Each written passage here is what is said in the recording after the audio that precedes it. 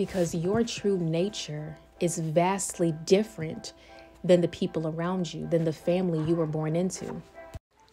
Because everything that you have done outside of your nature just felt different. It felt off. It felt like something that you didn't want to do because it was outside of your true nature. And you've had moments in your life where you were forced to do things that were really outside of your nature and you didn't understand why you felt so funny doing it. And it's okay if in your true nature that you choose differently, that you think differently, that you don't want to do what everyone else is doing. If celibacy and purity and abstinence is in your true nature, then do not allow someone that is more lustful and sexual and promiscuous in their nature to try to convince you to be like them when you're not like them. They can't understand why you choose to be celibate because they're the opposite. They're promiscuous. They're sexual. While you can't understand why they want to be so sexual and promiscuous because you are celibate. You are pure. You don't want to give your body away to people. You never did. You never wanted to.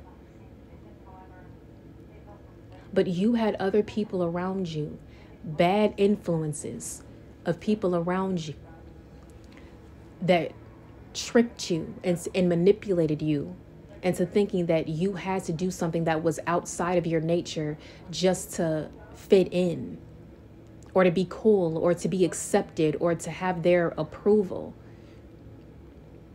But at what expense? At the expense of your soul, at your peace, at your mental health, at your pain, at your trauma, where you allowing other people to influence you and to be a bad influence over you to where you've done things that you didn't want to do because of the peer pressure of these fake friends and fake family members around you has now caused you trauma and you pain that you are healing from. And you're now learning that it's best for you to just listen to your own intuition and to just trust yourself and to not do something just because others tell you to or manipulate you into doing, but whatever is in your true nature, continue to do that because that's going to bring you peace. That's going to make all of the difference. You are not defined by your past.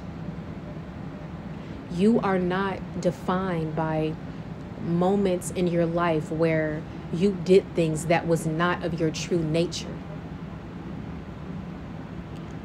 You are not defined by a mistake that you made that one night when someone violated you.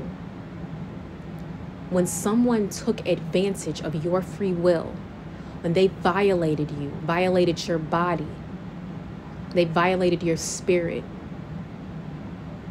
In their free will, that is what they chose to do to you. You are a victim of the circumstance. Even if your soul was rejecting what was happening, your flesh was acting because your flesh was acting off of your dysregulated nervous system. And when a nervous system is dysregulated and they are in danger and they sense danger, your nervous system is going to go to the default response that it feels it needs to go through, that your nervous system feels is the safest option. And let me tell you this, in that moment or in other moments, you felt your nervous system, your dysregulated nervous system felt that flight, fleeing, or fighting was not the safest option for you. You did not feel safe to fight. You didn't feel it was safe to flight. And you also felt it wasn't safe to freeze.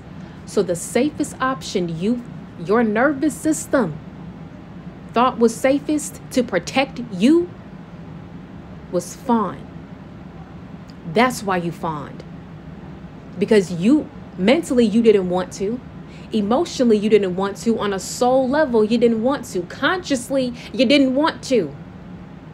But if our mind is 90% subconscious, and if your subconscious mind is aligned with your dysregulated nervous system, that can cause your flesh to act on things that your flesh doesn't want to, that you really don't want to do. Your flesh doesn't want to do it, but your flesh will do it if it means to protect you. And sometimes your flesh will do things that actually cause you more damage and more harm while it's thinking that it's protecting you. Because your nervous system is so dysregulated because of how much trauma you had been through. And putting a person that has already been through a lot of traumatic situations and a very dysregulated nervous system, putting a person like that in an abusive situation, in a traumatic situation, the odds of them coming out of that safe are very slim.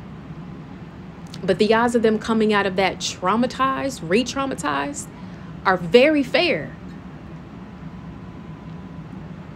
Because if you're placing a person that does not have the tools and resources to be able to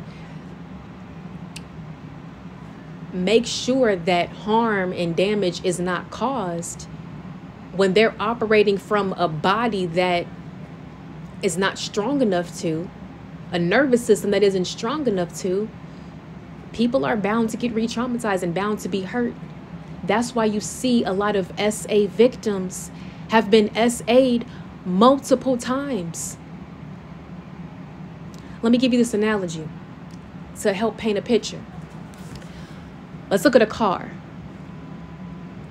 If a car has a very messed up transmission, like that transmission is bad, it's going out. And for those of you that know cars, you understand what I'm talking about. If you have a car that has a messed up, failing transmission, and you try to take that car on the expressway and to drive, or if it's not on the expressway, or to drive on a long back road and travel a very long distance, trying to put that car with a failing transmission to drive long distance on a back road, or to drive on the expressway where it has to pick up a lot of speed, that car is not going to make it. That car is going to wind up breaking down before you get to your destination. That car is going to wind up slowing down on you and stalling on you to a point where you have to pull over and you have to stop. You're stopped in your tracks now because you're unable to go from point A to point B because you're operating from a car that will not suffice what you're trying to do here. So if you wouldn't put a car with a failing transmission out on the expressway because the car could shut down on you and you could be stranded, and that's dangerous when you got a lot of flying cars coming past you, or you're just out there stranded on just a back road. Sometimes it's hard to get a signal in places like that. You could be left stranded.